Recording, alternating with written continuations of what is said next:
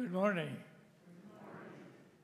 As Tom indicated last Sunday, he is in California conducting the memorial service for his father, and he's asked me to be in his place at this time. I'm Doug Wright. Going back a few years, I retired as the pastor of this church about 33, 34 years ago or more. I don't know. I can't keep track of it any longer. Okay. But shortly after I had retired, the congregation was kind enough to make me the pastor emeritus. And so I'm still hanging around, and I'm happy to be able to do this and do so without any honorarium whatsoever.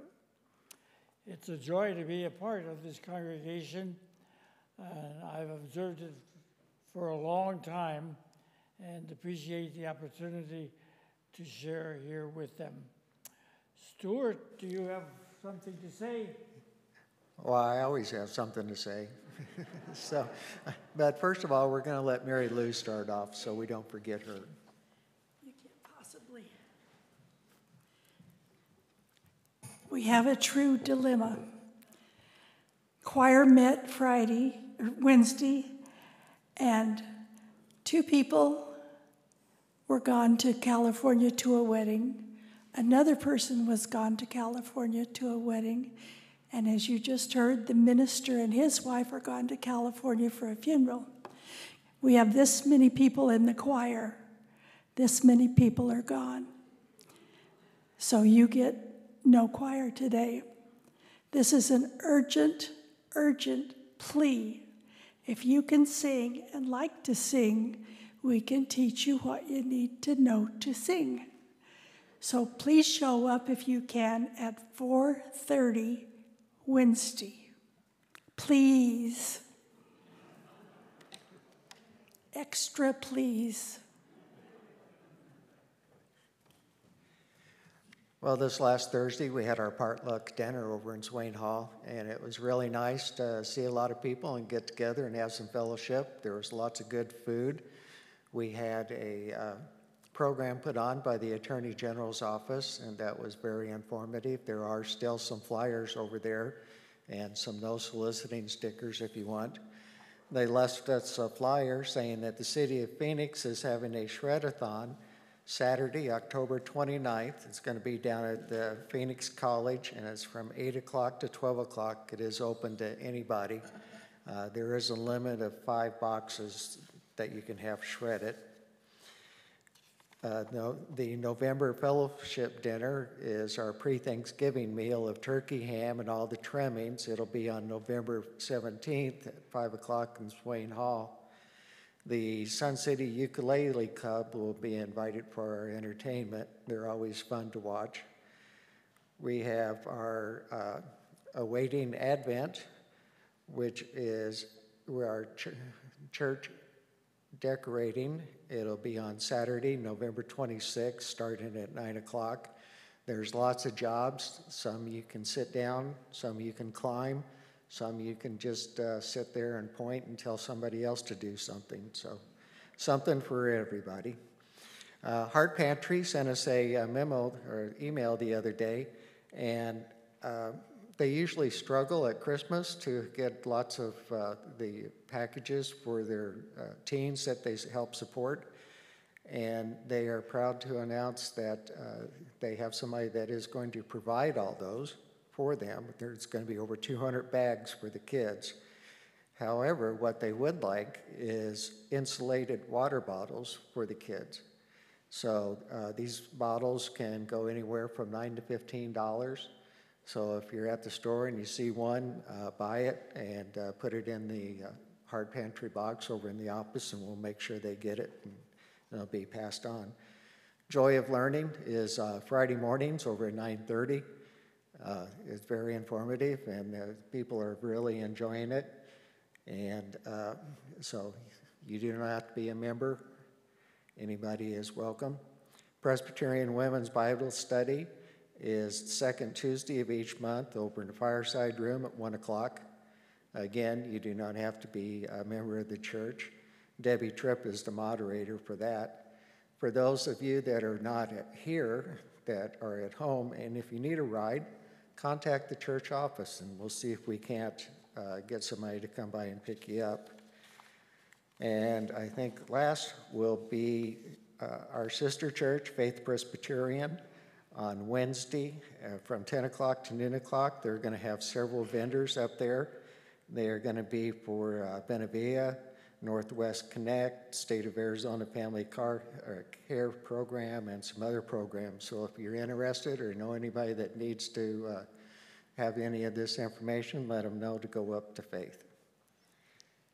I think that's all I have. So Mary Lou, we can prepare ourselves for, thank you.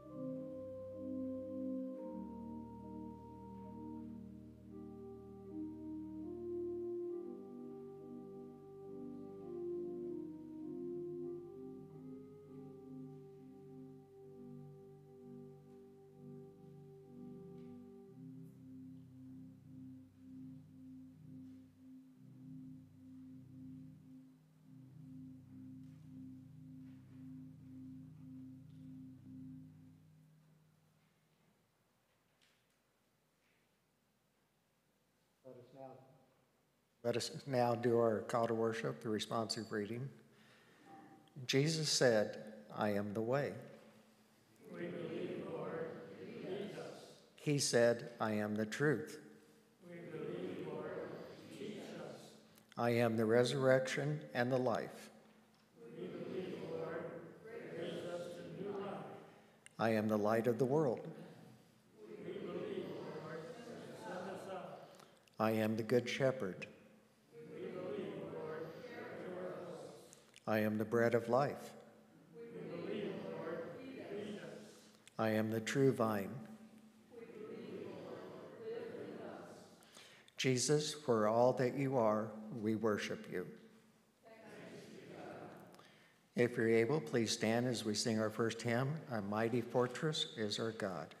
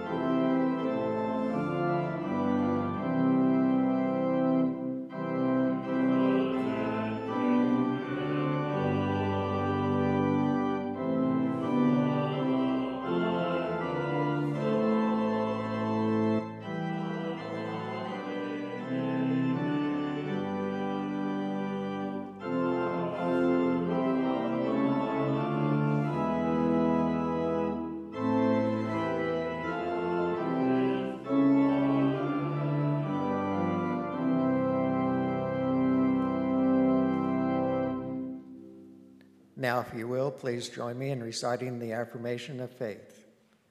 I believe in God, the Father Almighty, maker of heaven and earth, and in Jesus Christ, his only Son, our Lord, who was conceived by the Holy Ghost, born of the Virgin Mary, suffered under Pontius Pilate, was crucified, dead, and buried. He descended into hell. The third day he rose again from the dead. He ascended into heaven and sitteth on the right hand of God our Father Almighty. From thence he shall come judge the quick and the dead. I believe in the Holy Ghost, the Holy Catholic Church, the communion of saints, the forgiveness of sins, the resurrection of the body, and the life everlasting. Amen. You may be seated.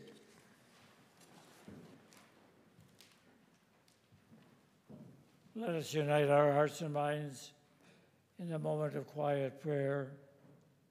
Let us pray.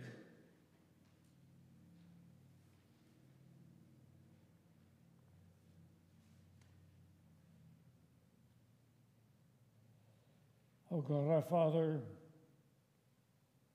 we know in our own weaknesses and we know your power. And so in this moment of prayer together, we take our helplessness to your strength, our ignorance to your wisdom, our sin to your purity, our need to your love. We cannot decide exactly what we should do in life, so grant us the guidance which will save us from our mistakes. We cannot hear the toil of life, so grant us the strength to pass the breaking point and not to break. We cannot escape the worry of life, so grant us the peace that passes understanding, which the world cannot give or ever take away. We cannot face the responsibilities of life, and so grant us to know that there is nothing that we have to face alone. We cannot solve the problems of life, and so grant us in your wisdom to find the answers to the questions which perplex our ignorance.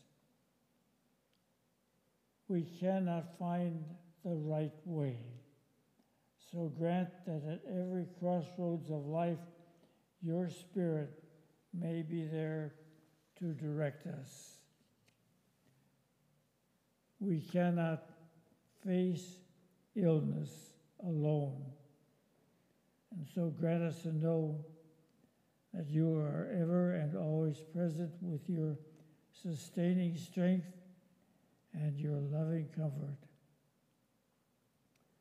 And then, our Father, we know that we cannot face death alone, and so we pray that you will grant us to be very sure that nothing in life or in death can separate us from your love in Christ Jesus our Lord. We come to you for strength in life and for hope when life is ended, through Jesus Christ our Lord. For it is in his name that we pray. Amen. Let us now sing together an old favorite hymn, I Hope Is Built on Nothing Less.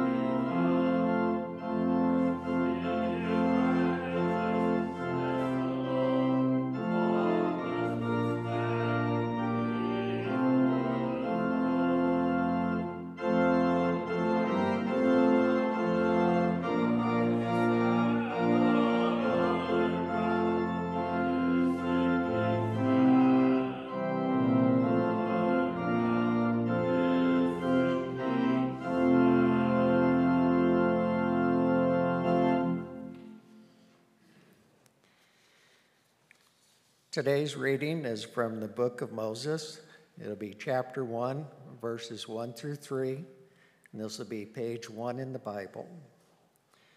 In the beginning, when God created the heavens and the earth was a formless void, and darkness covered the face of the deep, while a wind from God swept over the face of the waters.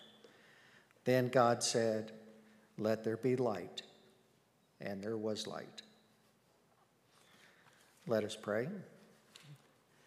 Blessed Lord, who caused all holy scriptures to be written for our learning, grant us so to hear them, read, mark, learn, and inwardly digest them, that we may embrace and ever hold fast the blessed hope of everlasting life, which you have given us in our Savior, Jesus Christ.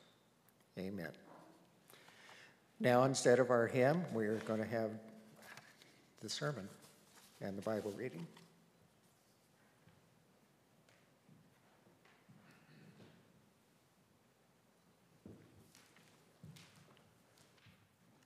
Our New Testament scripture reading is from the book of John, the first chapter, the first 4 verses, in which we find these words being written, that in the beginning was the Word, and the Word was with God, and the Word was God.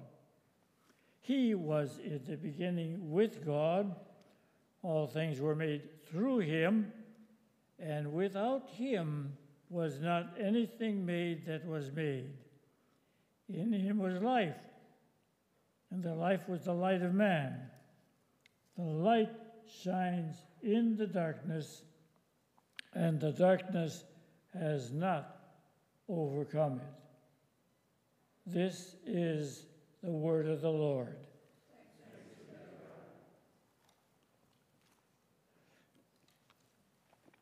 One thing I did not indicate earlier is the fact that in a little over a year and a half, I will have reached the magic age of 100 years. Despite this fact, I still get up every other morning, do 30 push-ups on the floor, and then go out and do a 2-mile speed walk.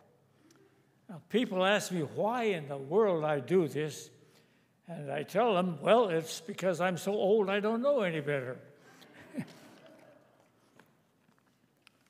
But this morning I would like to speak about words. The words we use when we speak to each other about the Word. One of the most meaningful ways we have of conceiving of God. Words. Words are one of the distinctively human characteristics in God's world. Now, in years past, scientists have successfully been involved in teaching a few chimpanzees to speak. Now, I put that in quotation marks, but to speak by using sign language or by pushing buttons on a computer. And there is some evidence that other animals, notably whales, dolphins, and wolves, use sounds to communicate with one another, sometimes in quite complex ways. But the fact remains that speech, the ordering of words, and the invention of words, and the use of words to express the whole range of creaturely experience is one of the things that sets humans apart, for better or for worse, from the rest of the family of living things. Now, we take words so much for granted that we use speech almost without realizing it, don't we? That is, unless something particularly beautiful or particularly inappropriate draws our attention forcefully to the words that are being used. Now, when I was first in the United States Army during World War II, we used to have a sergeant who delighted in coming into our barracks every morning at the crack of dawn and then yelling at the top of his lungs, "All right, you blankety blank, blank, blank, blank characters, out of the sack and hit the deck." Now, we didn't have to think twice about the meaning of what it was he was saying. But if that same sergeant had quietly entered the barracks and said, "The jocund day stands tiptoe on the misty mountaintops, and it is time that you gentlemen be up and about your business," well, we might have had some second thoughts. For that matter, we probably wondered if he was sane or not.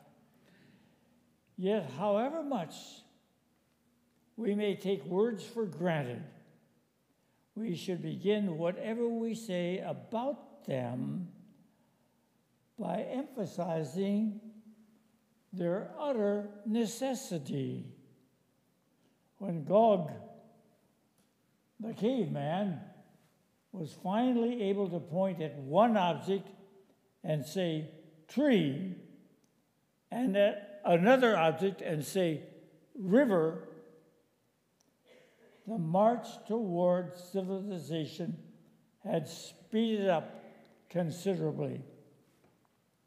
Now, at that moment, you see, it was possible not only to notice things, but to share them and have a kind of power over them, and indeed to begin better to understand and to celebrate the creation of which all life is a part. And yet words are not only necessary and a distinguishing part of our humanity, they are also gifts. And they are tools of incredible power. The letter of James expresses an inkling of this power in these words: "If a man can control his tongue, he can control every part of his personality." The power of words for evil so impressed the writer of this New Testament letter that he went to great lengths to warn his readers about the harm that words can do. But if this potential for evil is there, so also is the potential for good.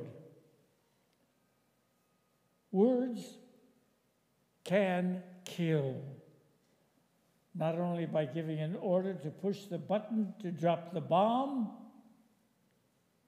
but also by attacking another's dignity and another's selfhood, or by reducing another's human life to an object, a label such as nigger, the enemy, creep, and when more subtly we use the words occupant, consumer, resident, voter, dear sir. But words can also heal and strengthen. The word of comfort spoken in kindness or anxiety, the gentle word that lessens another's fear, the word of confession and forgiveness. Those of you, and I'm sure there are some here who have lost loved ones, know what it means not to be able to really speak what is in our mind at the time. So, well and good, but for Christian men and women, words have a far deeper importance, because to speak of words in the context of the Christian faith is to approach the very sources of life's meaning, to draw close to God Himself. The writers of the Genesis creation story understood words to be an integral part of the foundation of the world. There was, in the first place, God's creative word. The whole pattern of creation is held together by the refrain, "Let there be." And there was. God uttered the world into being, not as if He were a builder or a clockmaker, but as the Lord God Jehovah, whose word, whose speech contained all the creative power necessary to undo in the whole of creation, to usher in the whole of creation. The symbolic first use of words was to reshape, to call, to have growth with us as something, but this was a part of existence. Now, the prophets proclaimed God's will and God's suffering and hopes to Israel. But when they did so, they didn't say, well, this is the will of God, or this is how God feels, or this is God's plan. What they said was that this is the Word of God, God's presence and God's power made real through a word spoken and heard. Then you see we turn to the prologue of John's Gospel, where we encounter a further and deeper sense of the importance of words.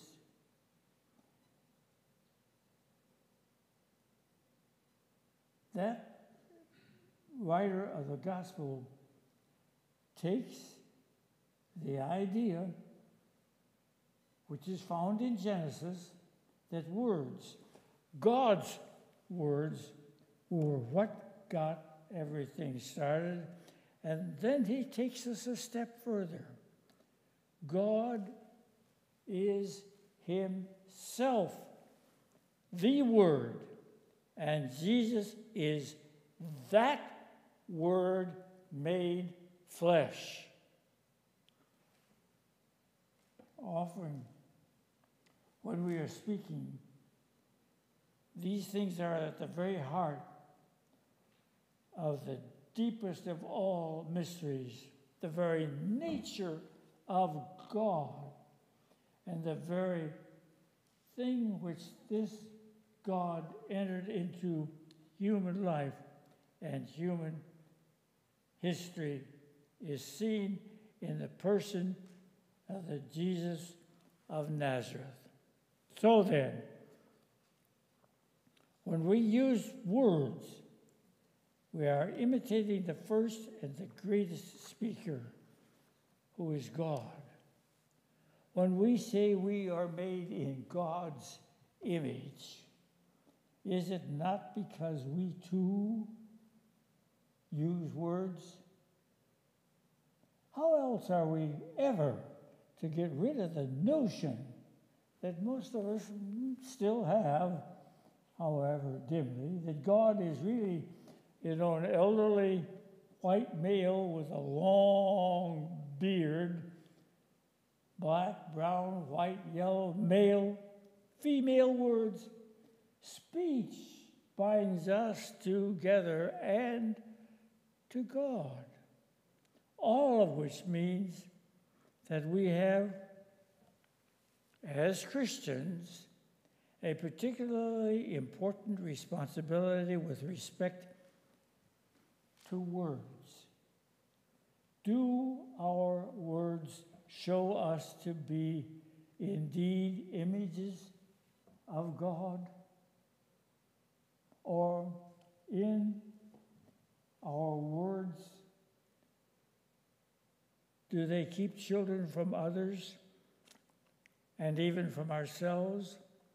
Deep within the heritage of our faith, there is the notion that words are sacred things, yet how careless we are of them. And carelessness with words is a carelessness with life itself. For example, consider the number of people who punctuate their sentences with an unending series of, you know.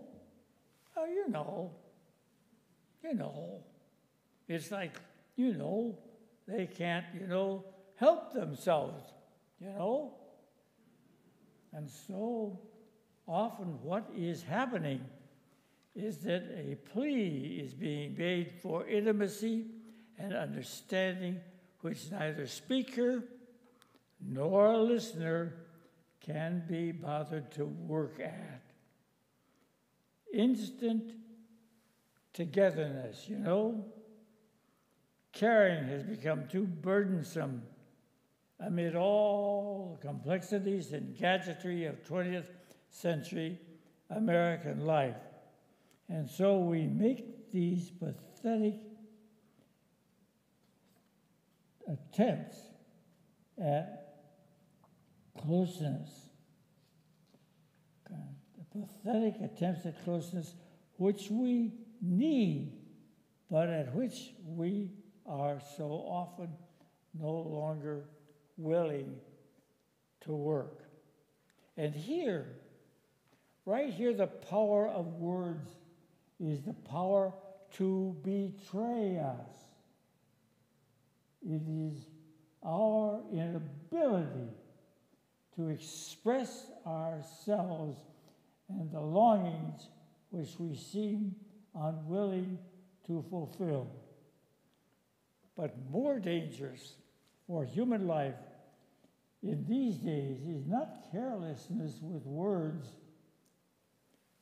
it is their misuse. To say, for example, that one's previous statements are inoperative is to use the power of words to destroy meaning rather than to create it. Inoperative says, in effect, that the lie was unspoken, that it never happened, and that finally truth and falsehood are morally equal. What kind of a desert do we make for ourselves when truth and falsehood, good and evil, are reduced to the operative and the inoperative, the very foundations of civilization are eroding beneath us, and no words are too strong for the danger in which we then find ourselves. And regardless of what the freshly scrubbed folk in the commercials may say, Canada Dry tastes like ginger ale and not at all like love. Our thirst is precisely for love and not for soda pop. But when we equate the two, we get enmeshed in the myth that both man can be bottled, bought, and sold. And we come to believe that man and that acceptance comes not because God loves us and Christ died for us, but that it comes at cosmetic counters and in clothing stores. Toyota saves? No. Toyota may be cheaper than some other cars and less expensive to operate than some other cars. But Jesus saves, and the difference is enormous. But it disappears as we use more and more of our words to place value on our possessions. And then there are fewer and fewer words left where we and God can talk to one another. You know, and it's not true just of this church, but of churches everywhere, they certainly have declined. And why is so much of the glue that holds us together, both the social order and the religious imagination, drying up in flames of violence and fear and disillusion and indifference? Clearly, the answers to this issue are extensive and complex, but an important part of the answer is that we have debased our language. We have misused our words, and so we have battered out of them their sacredness and their power. When most of us say God as a casual expression of anxiety or irritation, how can we then sit down with others and impart a faith to them? How can we ask them to believe in an expletive?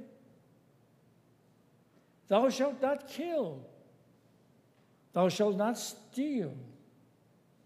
How are we to retain and pass on these utterly essential foundations of human conduct when thou shalt not has become the very model of repressive, authoritarian, unfree behavior from which modern people are supposedly liberated?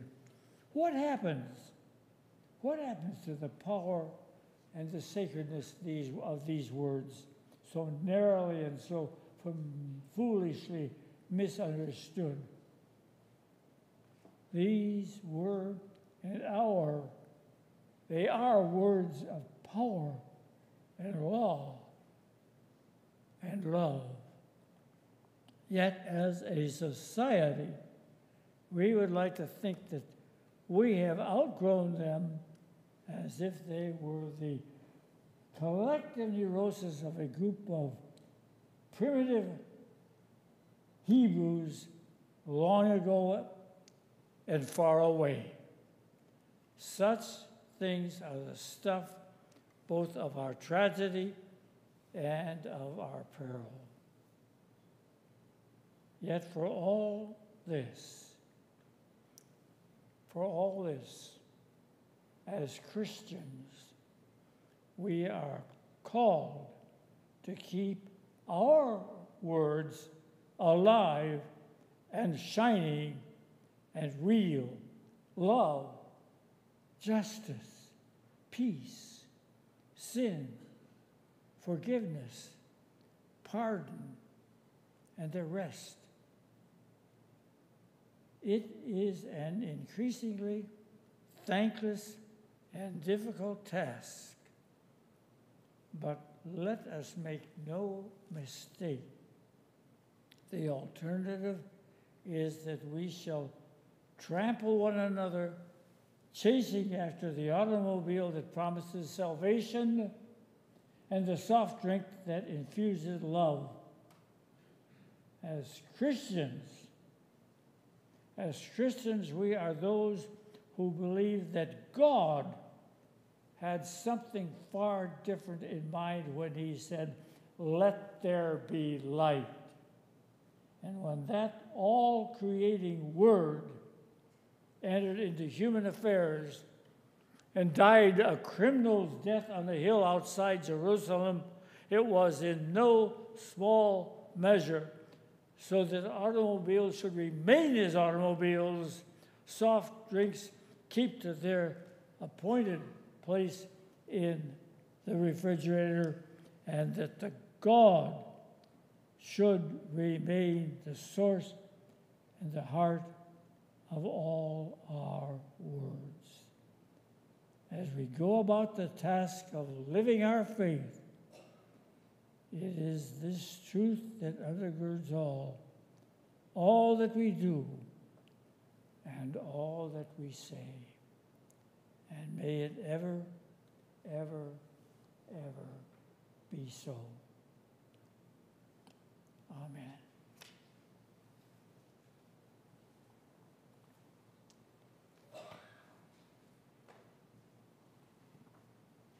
Let us now sing to the glory of God, Lead on, O King Eternal.